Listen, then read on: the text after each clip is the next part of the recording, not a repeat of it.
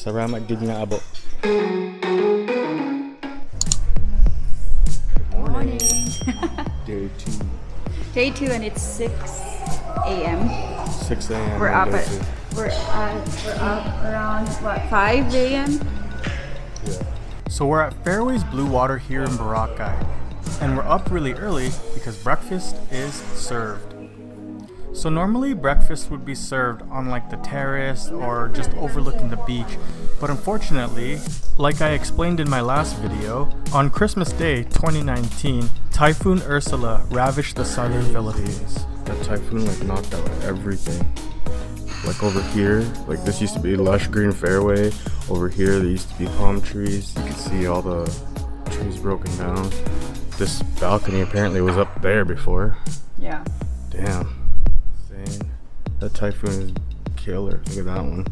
This tree just knocked right out. Like trees were uprooted. Sad. Arescaldo. This is the bomb. Not used to this. I don't know how to act, don't know how to adapt to this situation. Not used to this, no I'm not. But better let myself give in to love, believe in us, no matter what it does to my heart. Not used to this, no I'm not. It was like if we were to waste these moments, the like poets to me.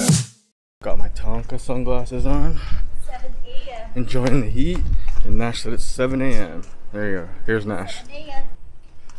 It's crazy. A lot got destroyed in this storm. So we've decided to stay on the resort for a bit. So what's nice is that there's a shuttle that'll take you anywhere on this resort.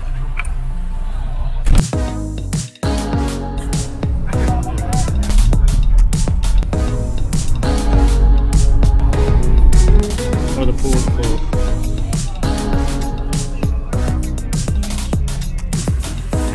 Oh, it's all closed right now.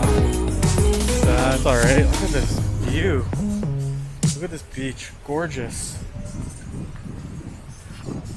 Wow. Private beach.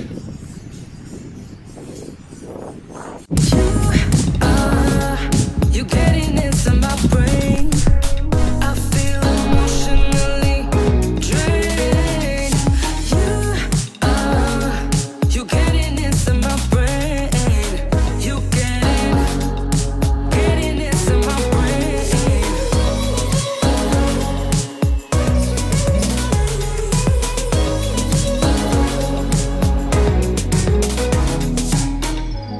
You're getting into my brain.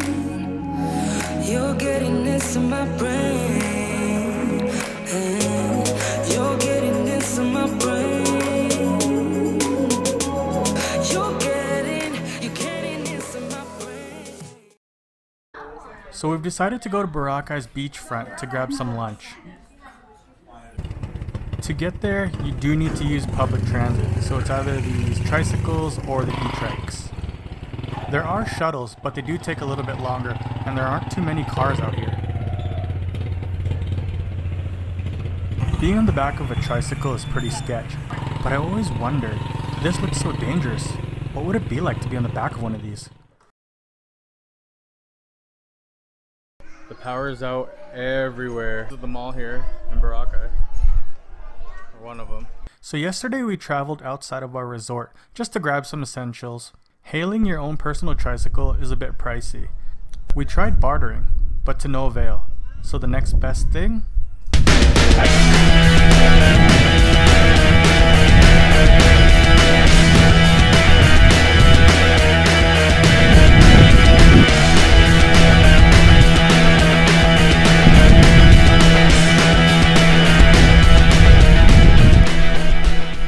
That's right, we hitched a ride on the back of this dude's little motorcycle.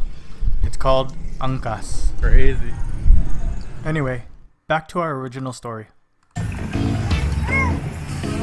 So that tricycle driver that we were just riding with, he was honest. We gave him 100 pesos and he gave us change. So, dope. I love this. people, the smells.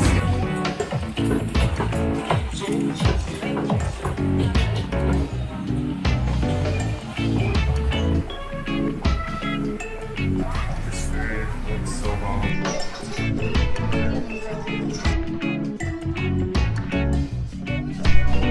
Oh, that was a good lunch. Spent $12 for all that food. So right after lunch, we received a phone call, so we headed back to the resort.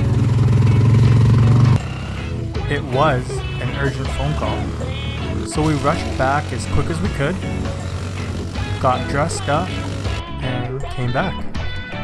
So the first place I stopped when I got to the Philippines was Frutas. This place is the bomb, so we had to stop here again. What flavor is that? Original buko shake. So the reason why we're back at the beachfront is because we're here to actually surprise Nash's parents. They don't know that we came to the Philippines. At this point, we're just hanging out.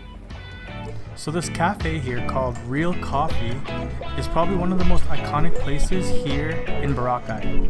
Not only is the owner of this place a legend here in Boracay, but this place has also stood the test of time with regard to the island rehabilitation. One of the original Boracay stores still standing. We tried these calamansi muffins and they are amazing. And this is her here. This is really cool story. I encourage you guys to take a look at her story on YouTube somewhere.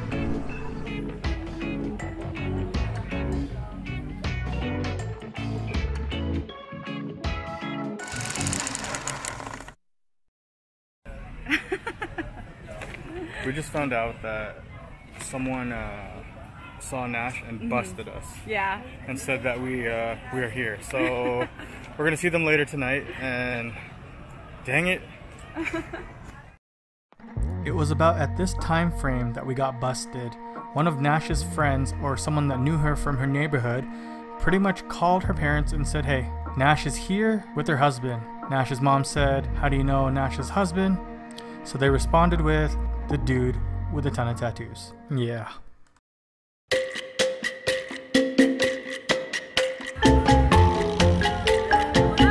So Nash and I have been out here for a few hours, so we're killing time playing who can spot her parents first.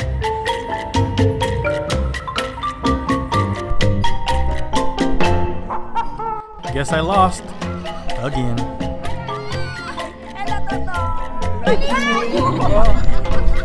Hi, sister. I'm sweating so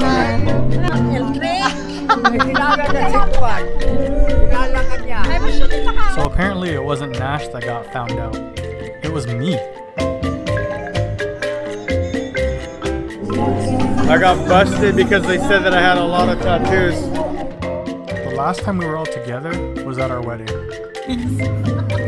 Hello. Hello, Auntie. Hi, Mama.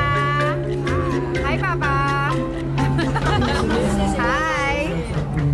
Together again. So what I thought was just going to be a regular dinner turned out to be a whole lot more. Dinner and a show.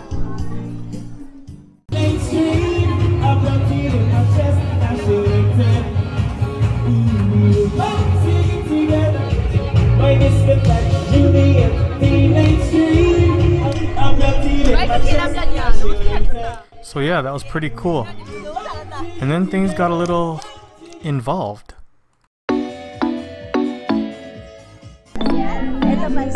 Told you it doesn't fit me. I'm not one for family photos, but I'm just kidding. This one's gonna be cool. Don't touch me. It's crazy. Yeah, involved. So Nash brought me here to the Philippines to bring me to the Ati-Atihan festival. That festival is not until a few weeks from now actually. But in this province, every region has their own version of Ati-Atihan. I don't know what that is, but it sounds like what's gonna happen in Calibo in like 2 weeks, 3 weeks? 3 weeks. Third Sunday of the month. Ay, first ko silang narinig. Ngayon lang. Tara, di tayo. So this is the first time I've ever experienced this. It's kind of cool.